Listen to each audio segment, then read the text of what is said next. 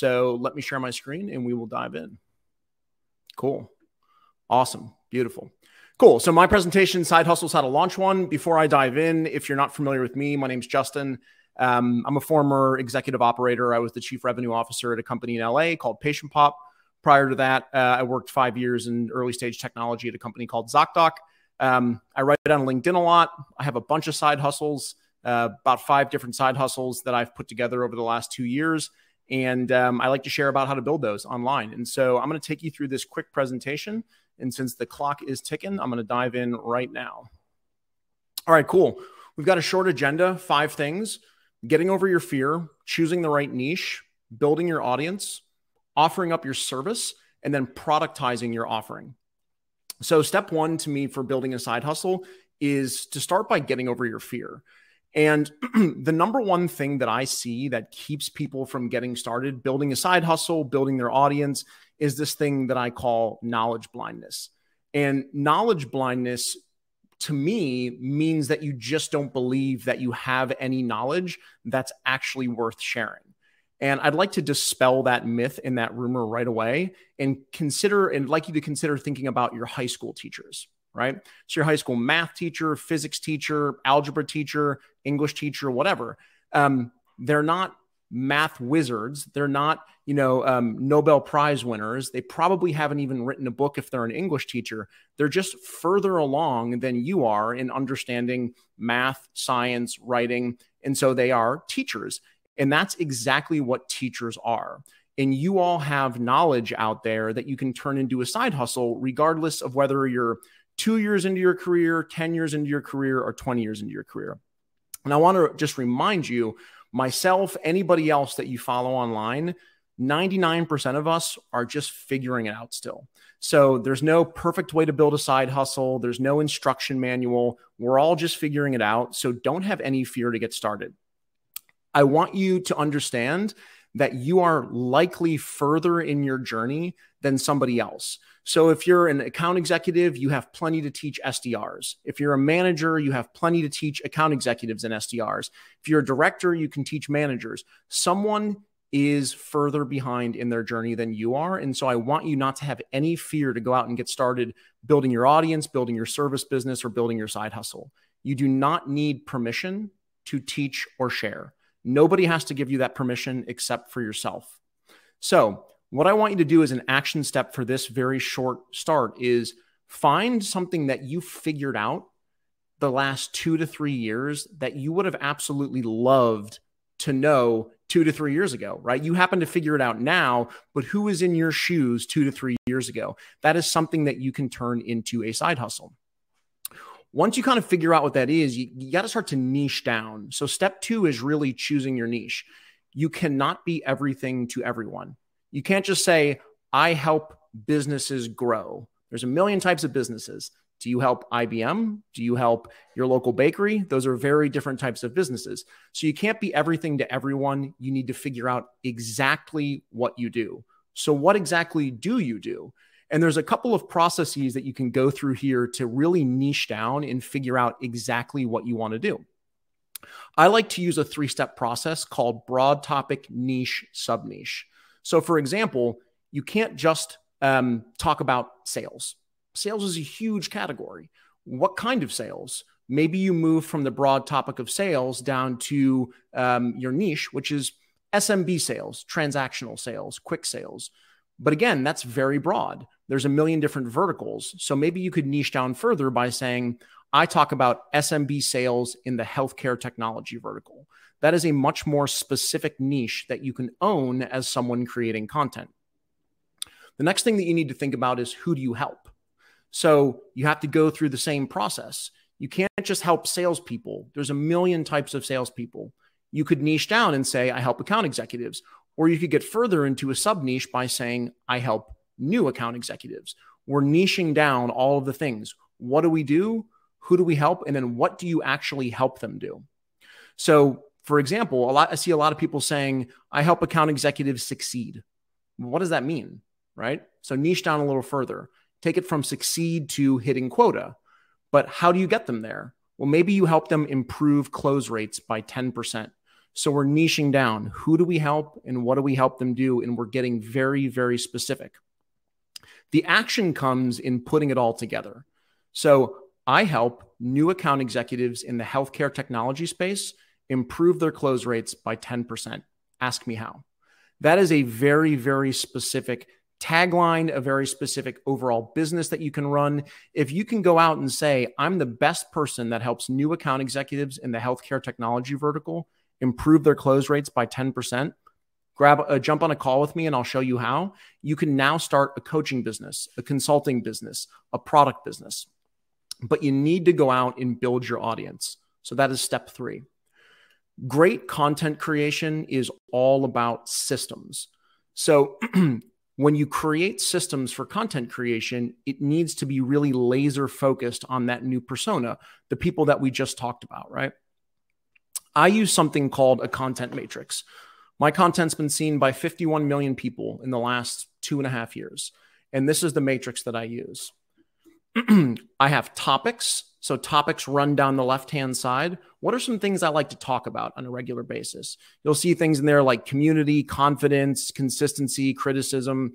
And across the top are styles and structures. What types of styles of content do I like to write?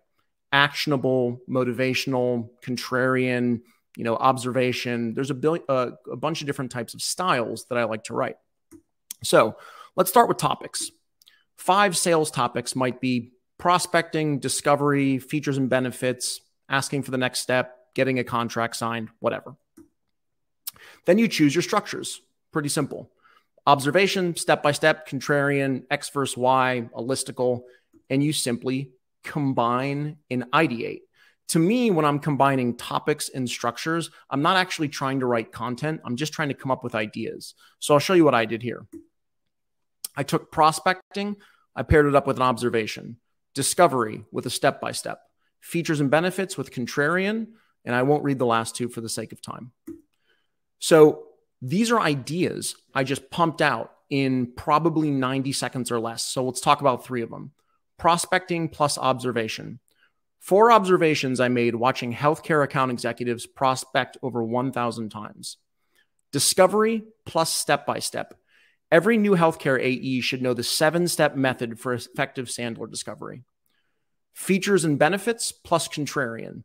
Maybe pitching features isn't always bad. What I learned from 5 years of selling in healthcare.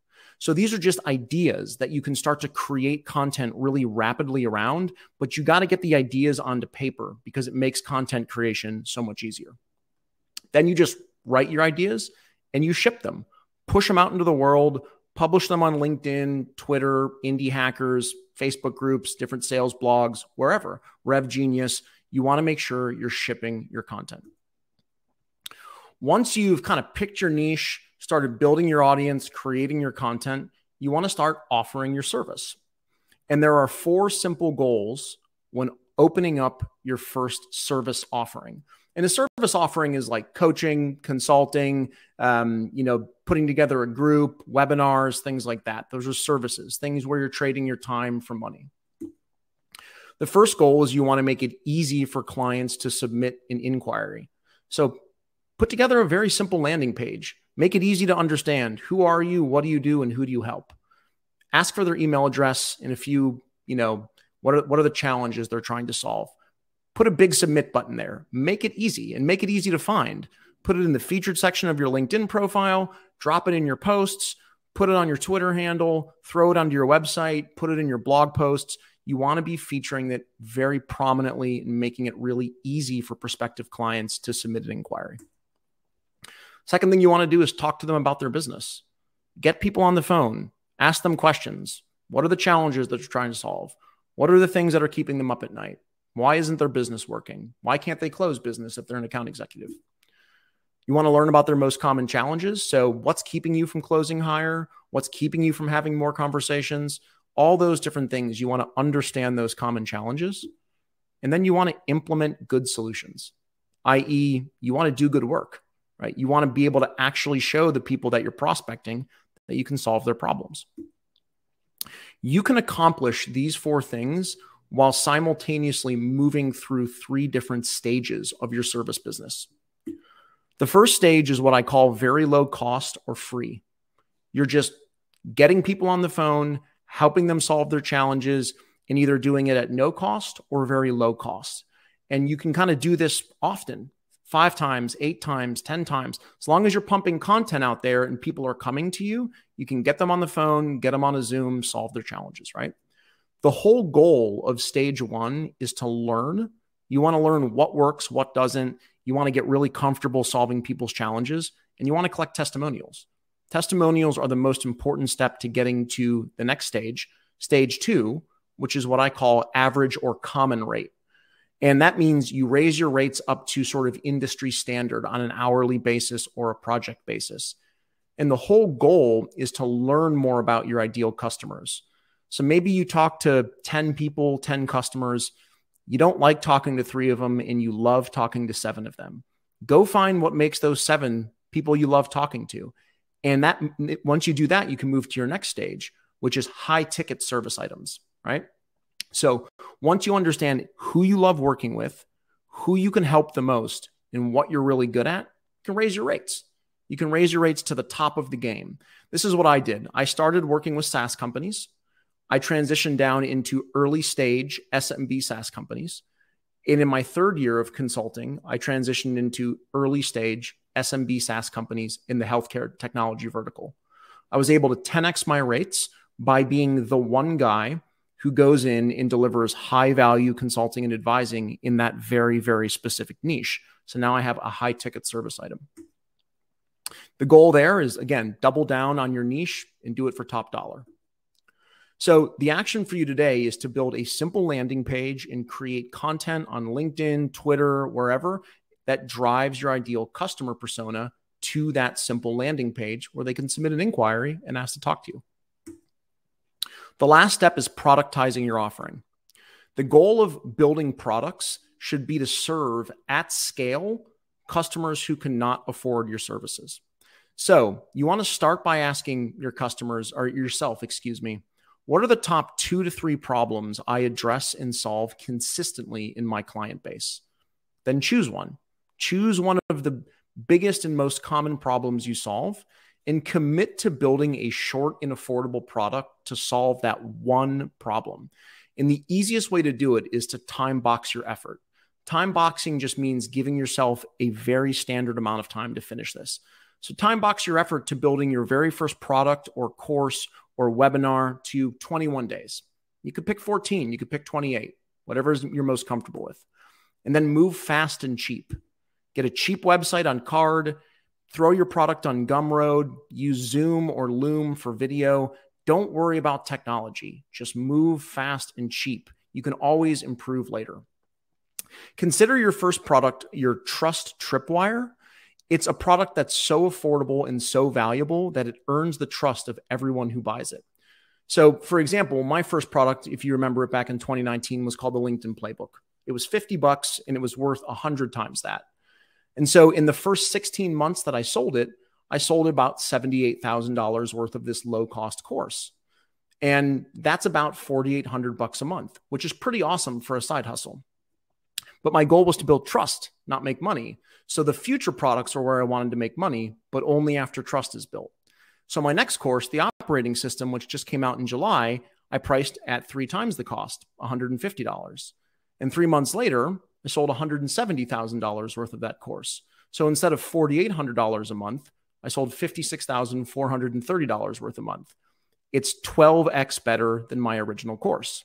Because once you have multiple courses, you've got a high ticket coaching and service business, your side hustle can ultimately become your full-time hustle. If you want to learn more, you can go and check out my product called the Operating System, and you can turn your LinkedIn audience into your very first side hustle. And because you attended RevCon, you can use coupon code RevCon for 20% off. So I will see you at theoperatingsystem.co. 15 minutes. Hope you enjoyed it.